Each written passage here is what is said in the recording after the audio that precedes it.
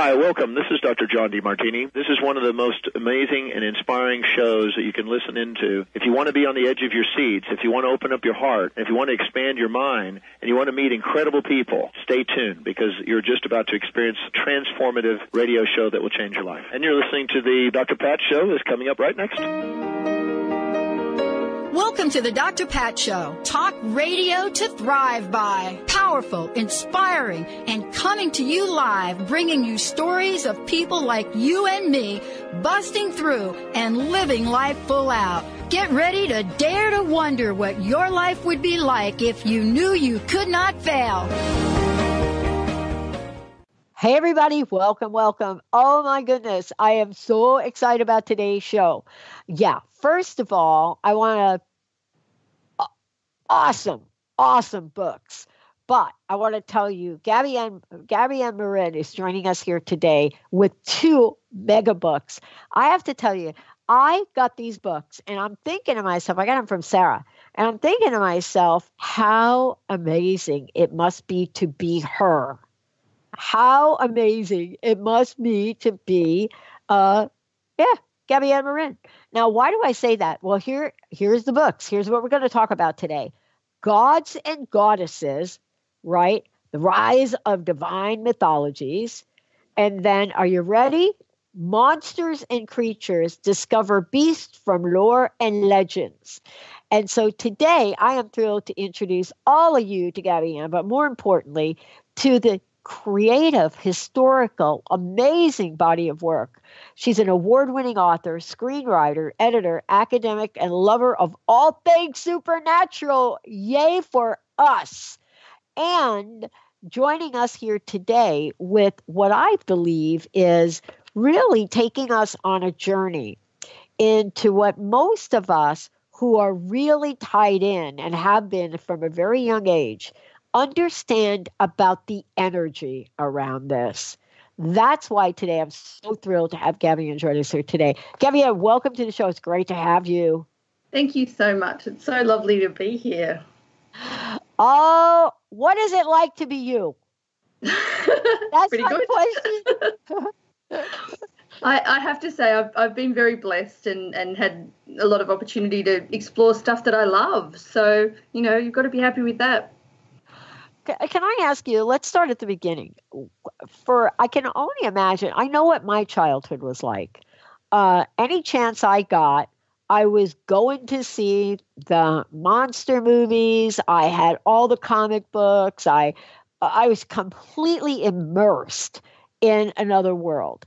And, as a matter of fact, my family sent me to therapy because they thought there's something wrong with this kid. But here we are today. What was your childhood experience like, if I could ask? Yeah, look, we didn't have a lot of money growing up. I'm a twin, actually, so there were 2 of us. But when I was about 7, my mum took us to a bookshop, a secondhand bookshop, and said, you can buy any book you like in the store. And I came out with The Complete Unnatural History of the Vampire. Yes! So even at that age, I was interested in this sort of stuff. We didn't have a television until I was about that same age, until I was about 7. So I just read, and I read so much. And I loved mythology. I loved scary books. I was completely indiscriminate, but always drawn to the kind of creatures and the supernatural things. So let me ask you, I have 2 of these incredible books in front of me. And the reason I love these is not only do you take us on this fantastic educational journey, but I thought I knew pretty much a lot about this. And yet, as I read the book and I started to read what you say about things, I was really struck by how vividly you write and describe things. And I can't help but imagine what your past life was like. Yeah. I don't know. I often feel like I've some connection certainly to some of the more interesting times in the world. But yeah, I mean, I really feel quite immersed when I write, and that's always true. And I think it's my job as a writer to pass that on to my reader so that they can experience what I'm experiencing when I'm writing it. I want to talk about gods and goddesses first, and I don't know why, but I am finding probably resurgence is not the right word, but I don't know a better word. But I'm finding the gods and goddess energy have risen so fast, so accelerated. And how do I know this? I mean, we're seeing it in our pop culture. For example, when we started with Hollywood and we started with movies like Avatar, everybody thought, nope, that's it. That's one movie. But then this whole wave started where we started to see the comic book characters come to life. We started to see old favorites like King Kong come to life. We started to see Thor, Wonder Woman. What is happening? Is it part of, some of the things you say in the book, is it part of remembering, or is there a new energy from your perspective? I think we've never forgotten. I think it's just that culture moves on really fast, and particularly now. And I think we're always looking for ways to connect to something that is bigger and profound for us. And mythologies and gods and goddesses have always been our way to express that and to talk about that. So it completely makes sense that at a time when I think a lot of us are quite lost spiritually and really searching for things, that we're going back to those old stories and we're finding the truth in them, because the truth never went away. They just had different ways of being expressed. But as I sort of talk about in the book, none of these gods and goddesses have gone away. They've just evolved into new ways of us to understand that energy and connect to it. And as I said, they say so much about us as people. Yeah. I love the way you wrote the book. I was very surprised to see you start out, and probably because I'm ignorant pretty much about the topic when it comes to somebody like you. But to start out with the sun, the moon, and the earth, I was very relieved because there's such a prominent part of metaphysical world, astrology, numerology, and as I talked about before, my planet, Jupiter, moves into Sagittarius now for a year. I'm so happy. I mean, why would I even be talking about that on air if there wasn't a sense of it? But tell us about the sun, the moon, and the earth, and the role it has played in defining societies, right? Because it has, but also guiding cultures. Yeah, so I think, again, it comes back to this idea that we've lost a little bit, but as you say, I think we're reconnecting to it. This idea that the earth and the moon and the sun and the ocean and the wind and all these natural forces have an incredible amount of power. And we are subject to that power. We try and control it, but we've actually just had a massive flood here. It's a real reminder. And, of course, there's the terrible bushfires as well in your country. Yeah. And it's a reminder that these things are incredibly powerful, and that power is something that needs to be respected and understood and worked with. And that energy, if we incorporate that into our lives and understand how to work with the earth, work with the natural energies and natural forces, our lives are so much richer for that. Yeah. And it also gives us a sense of place. It gives us a sense of belonging and connection if we connect into those energies, because it's where we live. It's the heat that is given to us. It is the water that nurtures us and lets us live. So I think, and that was something that we understood instinctively as a people right back in the very early days. And, of course, we deified that because that was our way of showing respect. Right. And I think as we moved further away from that and we built cities and we kind of cut ourselves off from the natural world, our gods and our goddesses changed and they became more human, which is also really interesting. Yeah. But I think that reconnection to those natural spiritual traditions is really a testament to the fact, again, we haven't forgotten it. This, we're 70% water, something like that, in our actual bodies. Yeah. So we connect to all of this stuff.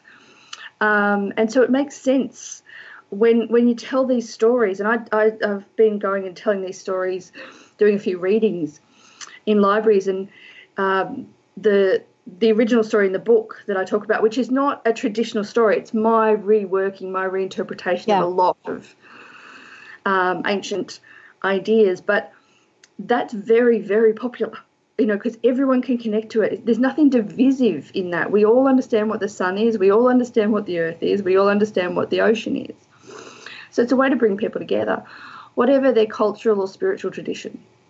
Well, I was fascinated. I mean, I think I intuitively knew this, but most cultures have the sun as the male, right? Yes. And the moon as the female, except in the Japanese mythology.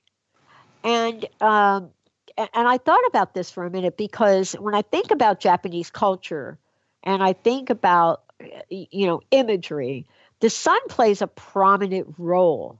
Do you think that perhaps for that particular culture, what did they know that was different, do you think, about the other cultures around this? Yeah, I think there's a difference in the way that we see feminine and masculine energy. Yeah. And there is this kind of idea that masculine energy is more kind of out there and pushy and aggressive. And so when you're looking at a fiery ball, you sort of think, oh, masculine. But when you sort of look at the way, and Japan is definitely one of them, but there are a couple of others. The Australian Indigenous culture believed in the sun woman. And so you see that there is that understanding, that connection to the inherent power of women and a respect for that. And they tend to be cultures that respect their elders, respect the wisdom, respect kind of the intellectual pursuit as much as the physical.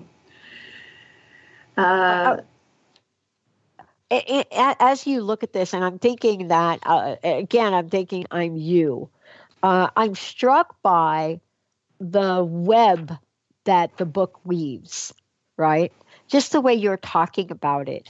It's this beautiful web that gets woven in this. Everything from, I got to say, one of my favorites, she's on my wall in the other room. My friends think, out of all the goddesses that you could pick, did you really pick these three? Giant poster, Madame Pele from Hawaii. Yes. Big red on that wall. You don't go near that picture, right? There's a level of respect for it. She's on the wall. You don't move her. In the other room is Athena. And so my question is, looking at gods and goddesses, how do we connect the dots from your perspective for some of the ancient gods and goddesses you cite in the book, and for lack of a better word, sort of the evolution of them to the time before they weren't anymore? Yeah.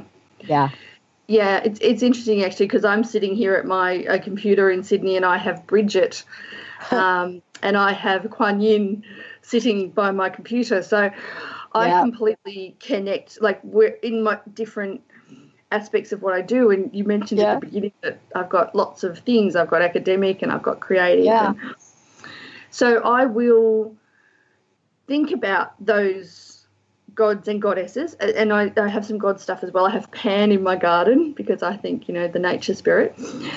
And so it's just to have those psychological reminders that there was, particularly for me, I feel it's really important to know there was a time when women were respected, were revered, were considered powerful, And that power was about mercy and about intellect and about love and beautiful wisdom, as well as, destruction and anger and a whole lot of other things. So just having the ability to connect to something that reminds me of that allows me to feel that power in myself. So I spend quite a bit of time thinking about what goddess energy, what god energy would be good in what space, and spend quite a bit of time thinking about that. When I was writing the book, I absolutely wanted to have Athena in there because she's one of my favourites. Yeah. And I think she's really interesting because she is a goddess of war and a goddess of peace. Yes. And I think that's fantastic to have that ability to have those two, what seem like contradictory, conflicting ideas embodied in one person. And what she's talking about is she's talking about the importance of understanding where one is required and that both are equally important. Yeah. And I think that's incredible wisdom that we sometimes lose.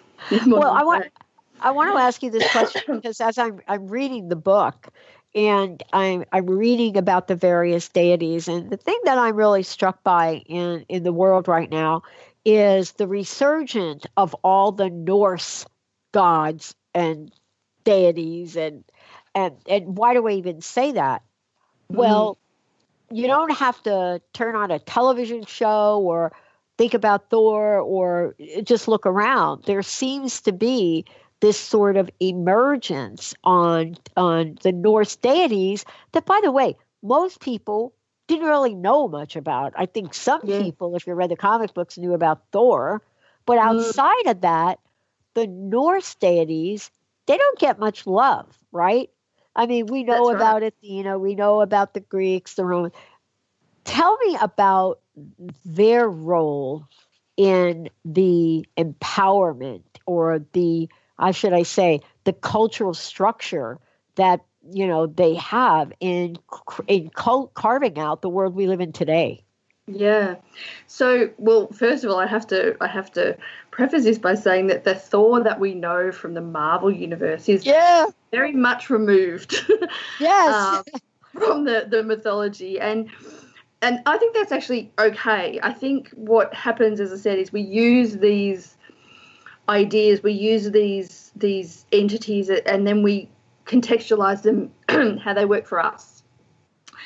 But the Thor universe in the Marvel is so masculine. Yeah. And in actual fact, if you look at the Viking Norse mythology, the women are so incredibly important. And there is a great sense, and this is true of most of the pantheon gods where there are more than one, you'll see that it's all about, the difference of the male and the female coming in and giving each other a bit of balance. Yeah. So one of the really interesting things about the Norse kind of background, it absolutely has influenced particularly Celtic religions and fairies and all of that kind of stuff. So we haven't lost it, but it just got reworked. But what it really talked about, the mythology was really, they were an aggressive culture. They weren't a war culture, and I think that's really important. They were warriors. Yeah.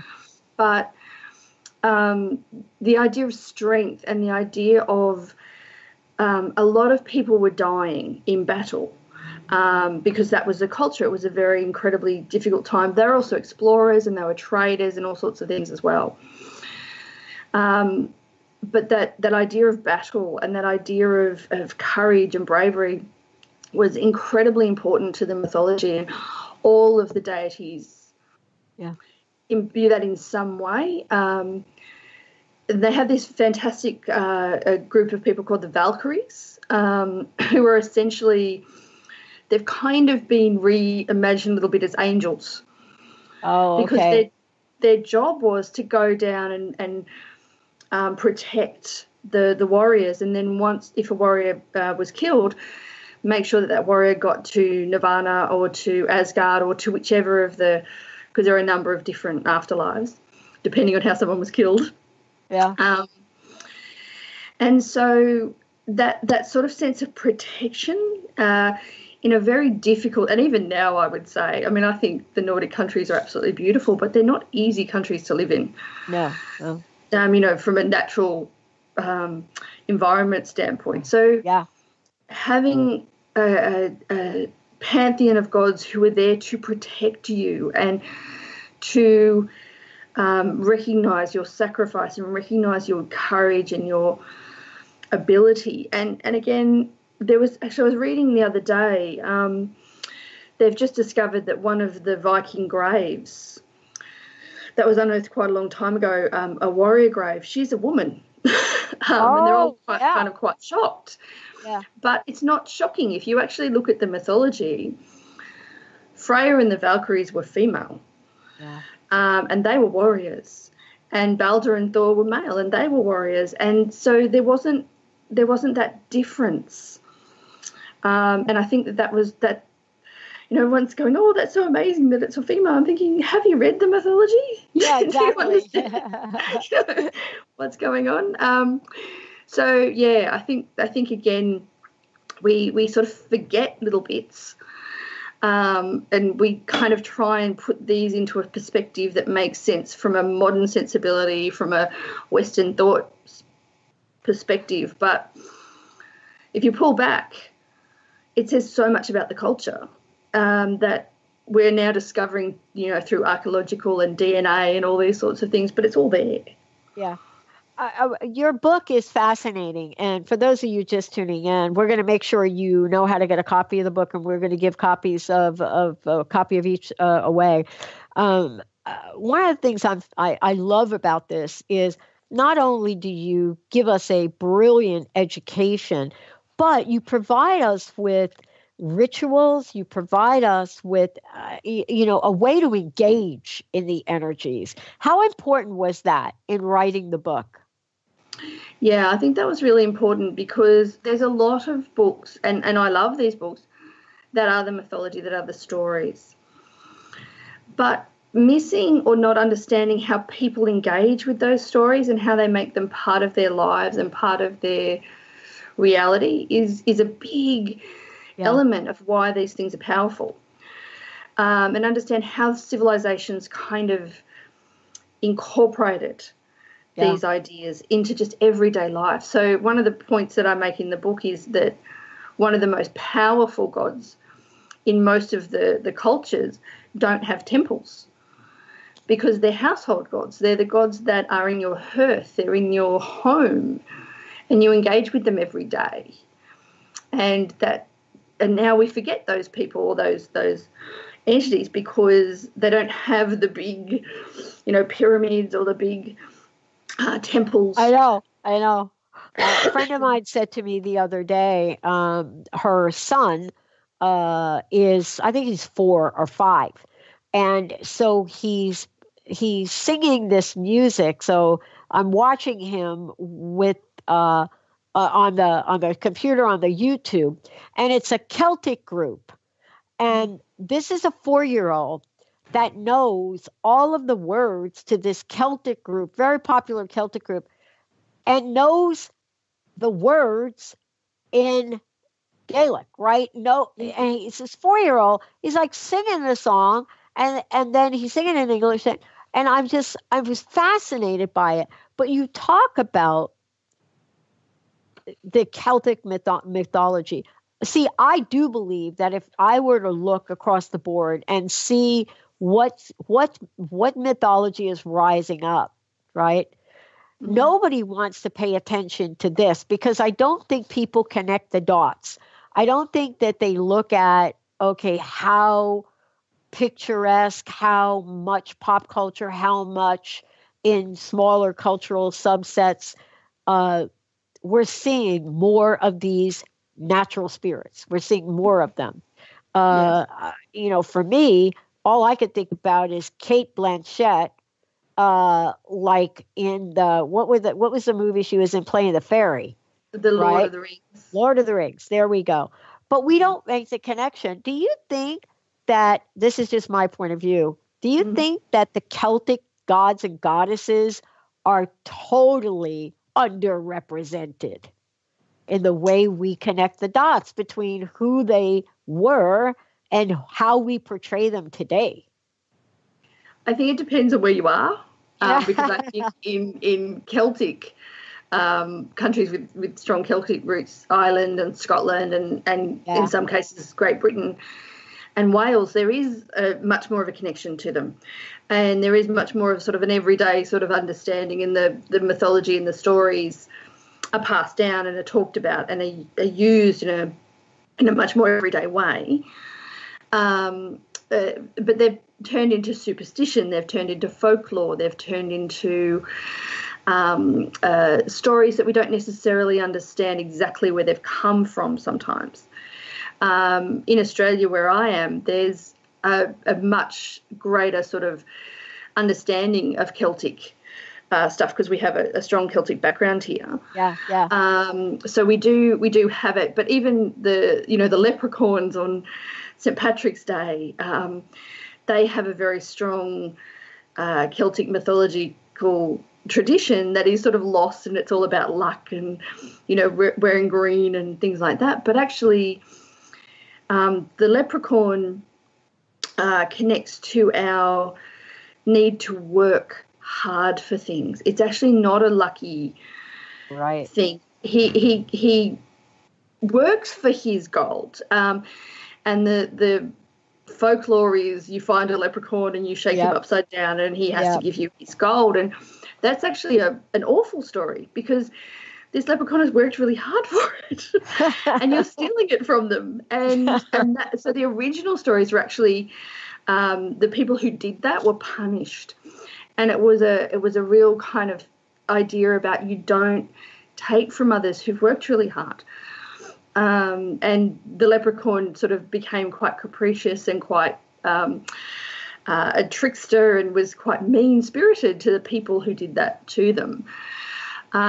So the stories get slightly shifted, but if you go back to them and you understand where they came from, they're incredibly indicative of a Celtic attitude that people and hard work and community and family are what is the inherent important lifeblood of any community. Wow. And the social norms around that. Yeah. And again, sorry. Go ahead. Well, one of the things I love about this is you have taken us on such a journey in this book. I can't even get to everything. I mean, I looked at both of these books that we were covering today, and I thought, we're going to do 2 hours. No. But before we go on to the next book, and I know I didn't talk about everything you put in here, how can people get copies of the book? How can they find out more about you? Yeah, so the book is pretty much available anywhere you go. So it's online. Amazon is a really good place to get it. Most bookshops, if they don't have it in there, they'll order it. You can directly get it from the publisher. The Australian publisher is Rockpool Publisher, and the distributor is Simon & Schuster. So it's pretty easy to get. Yep. From different things. I have my connection. I'm not a massive social media presence, I have to say. I'm a writer. I like writing. I don't like being on social media, but I do have a Facebook page, which is Gabian Marin Author, and I have an Amazon author page, both of which you can connect with me and you can ask questions, or you can send me stuff, or just sort of see what I'm up to and what I'm doing. Awesome. Gabian Marin, we're going to take a short break. When we come back, fasten your seatbelts, monsters and creatures. And by the way, I just want to say about the book, we're going to give a copy of Gods and Goddesses away right now. 1-800-930-2819, 1-800-930-2819. The book is beautifully illustrated. When we come back, monsters and creatures, how I lived the first 10 years of my life. We'll be right back.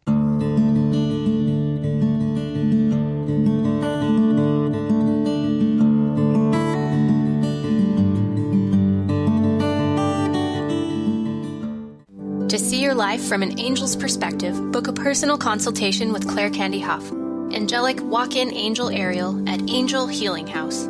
Candy provides intuitive counseling, Reiki, and angel readings in person in Los Angeles or nationally and internationally via phone or Skype. She will channel the practical tools you need to transform your life. Call now 831-277-3716 or visit angelhealinghouse.com. Interested in deepening your spiritual practice? The School for Esoteric Studies offers online training to spiritual seekers from all paths of life and individual coaching. Our courses synthesize Eastern and Western spiritual traditions based on meditation, study, and service applied to everyday life. To learn more about our courses and services, please visit www.esotericstudies.net. How often do you find yourself wondering, why me? Learn a new shift in perspective to see how everything that takes place in your life is actually working for you and shifting you towards your own enlightenment. Tune in to Blank Enlightenment Radio with Misty Thompson each month on TransformationTalkRadio.com. For more, visit MistyMThompson.com. That's MistyMThompson.com. Knowledge Book Radio with Marge Potasic has a special gift for everyone out there. To receive 3 chapters of the Knowledge Book as a special gift, send your email to mmjp99@gmail.com. That's M as in Mary, JP99@gmail.com now to receive this fabulous, fabulous gift of the Knowledge Book. To find answers to life's questions, you need to look within yourself. Dr. Glenna Rice brings your questionable conversations on Transformation Talk Radio each month. Tune in each month for insight into how you can live up to your full potential. Dr. Glenna is a physical therapist, certified Access Consciousness, and Access Body Class facilitator. How does it get any better than this? For more information on Dr. Glenna Rice and her work, visit glennarice.com.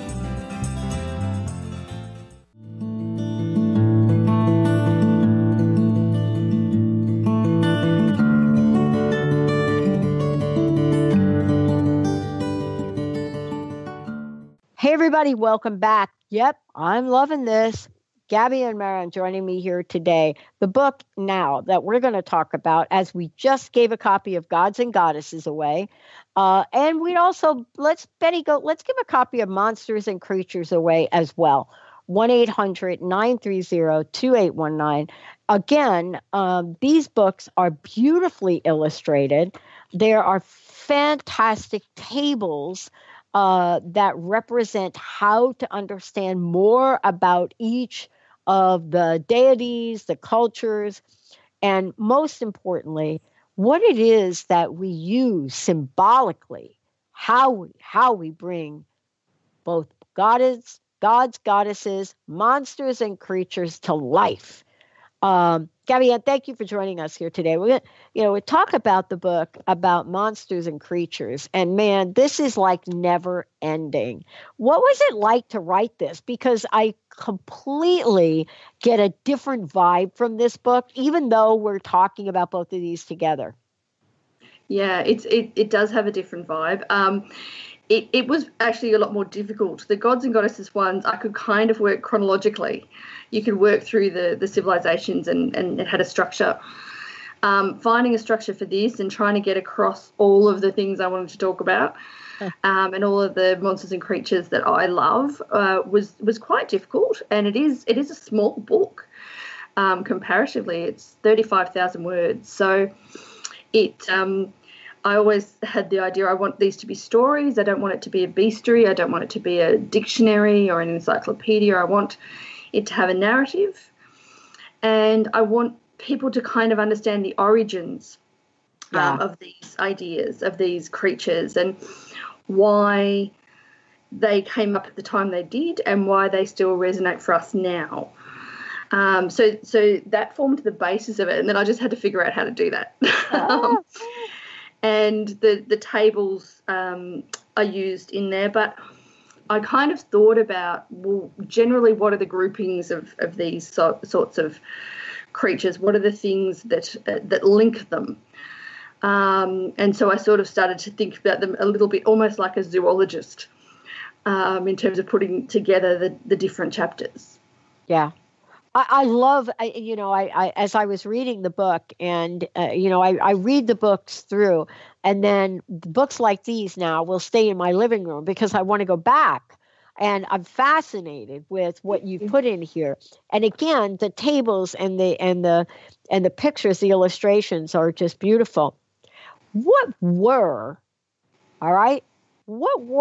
your most important monsters and creatures that you absolutely had to get in this book? Yeah, so I had to get vampires in, as I mentioned before. Long time relationship with that particular creature. And also that is one of the archetypal creatures. I mean, you see vampire mythology in almost every culture. Yep. So it's such an incredibly potent idea, and it's also evolved so much. So that was definitely one. And also, I mean, we call it monsters and creatures because they're not all scary. I wanted to put in the ones that we love and come and do beautiful things for us. And so unicorns, of course, had to be in there, and mermaids had to be in there. But probably the ones that I really wanted in were the lesser known ones, ones that perhaps aren't as well loved or understood, but are just fascinating. And there's a group in there called the yokai, which are a Japanese group of, they're essentially kind of like Japanese fairies in a way, but they're possessed objects. They're umbrellas and pieces of fabric, and then they take on these kind of personalities. And sometimes they're nice and sometimes they're not, but I love that idea that, you can turn around and there's an umbrella and it's got an eye in it and it's looking at you and it can talk to you. And that everydayness I just thought was fabulous, and that had to be in there because that seems like a really modern idea, but that's been around in Japan for hundreds of years. So those less common. And that's what I love about what you did is it's not only, of course, the more popular werewolf vampire, but I was really fascinated by the monsters and creatures I didn't know. I mean, I'm glad you paid respect to vampires because that definitely was, where I was as a kid. And we certainly are aware of the popularity of the zombie right now, right? Yes. But the other thing I'm really struck by is how we're starting to see or resonate with beast-like creatures that have kind energy. I don't know the other word for it. We're starting to get a sense of that. And what do I mean by that? Certainly we know the whole Beauty and the Beast thing. But here, we just had Shape of Water come out, and people are looking at a film that most people didn't think would get 15 minutes of attention, and looking at this monstrous type creature and a love relationship. And can I ask you this, in all the research and everything you've done, is that a misconception about monsters and creatures? Is the misconception, and maybe rightly so, that they're heartless? Yeah, I think that's absolutely right. My favorite monster, and I put my hands up to this completely, is Medusa from Greek mythology. And the thing that I'm so fascinated about her is how she's been completely misunderstood as a monster. If you actually look at what her story, she was turned into a Gorgon to save her from Poseidon, who was the god of the sea, who had essentially attacked her. And she's done that. She's turned into that by Athena to protect her. And then she goes away. She doesn't attack people. She doesn't go on a rampage. She doesn't try and, cause revenge or wreak havoc. She goes away and she tries to live a quiet life. And when people disturb her, they pay a price for that. But she's certainly not aggressive in any way. So this idea that she's a monster is really quite misunderstood. She's actually a representation of power. And that can be scary, particularly if it's embodied as a woman.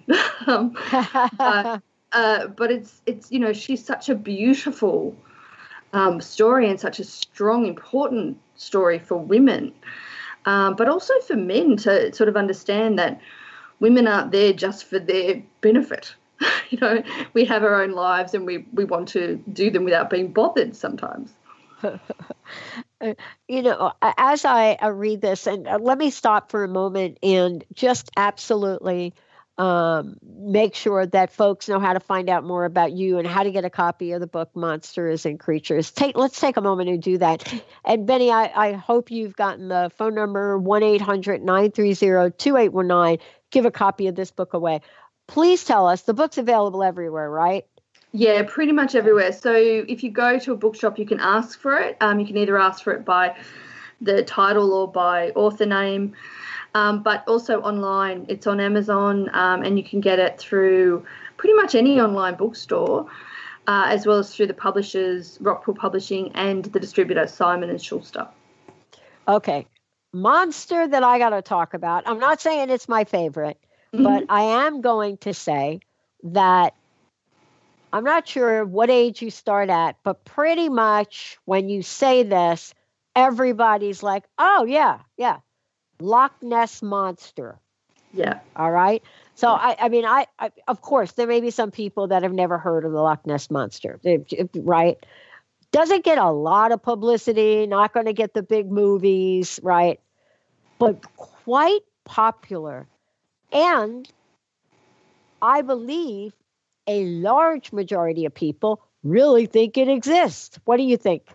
Yeah, it's an incredibly enduring creature, and the first mention of it was way back in the Middle Ages, where the equivalent of a priest, but a holy man, reported seeing a monster dragging a person into the loch, and a loch is essentially a large lake. And of course, holy people were believed and trusted. Of course, why what was said was similar of a very respected news outlet. So there certainly was something there at some point. There's been a lot of sightings, and I think I mentioned in the book that there have been sightings pretty much every month forever. So it's a very interesting, enduring thing. But part of it, and there's been a lot of research. So they've ultrasounded the lake. They've explored it with all sorts of scientific equipment. There are a number of people who are absolutely adamant that there is a creature there, and our inability to find it doesn't mean it doesn't exist. It just means it has abilities to hide from us that we don't understand, and that's essentially now the narrative of it. Although I read a really interesting one, I mentioned this in the book. There is a man who spent his entire life researching the Loch Ness Monster, and he came out quite recently and said, well, actually, I think the Loch Ness Monster no longer exists because she's been a victim of climate change. Oh. And so we've lost her because of climate change. And I think, wow, this is a new chapter in this story, because the lake is such an important element. I think that it's a key story in that area, but it's also a universal story about what we don't understand, and we see something and we don't know what it is. All right, I'm going to save this one for last, but I got to ask, and I'm not exactly sure where it fits. How popular right now how popular have our dragons getting? And I am not even going to mention Game of Thrones. But I'm just saying, how popular, right? What are we up to? Dragonheart 5 or something? But across the board, ages, right? Where did they fit in? So unlike most of the other creatures in the book, and I say most, it's not all of them, but most of the creatures, we kind of know that they're stories. Right? There's not a lot of evidence for them. But you talk about a dragon, and we know there were dragons. They're dinosaurs, right? There are bones. There were dinosaurs that flew. There were dinosaurs that were massive and huge and terrifying. And so the idea of them is based in a reality that perhaps we haven't seen in a lot of the other stories, and that's what keeps them going. But what's really fascinating about the dragon is how different it is across culture. So the Asian dragon, the Chinese dragon, doesn't have wings, but flies. Right.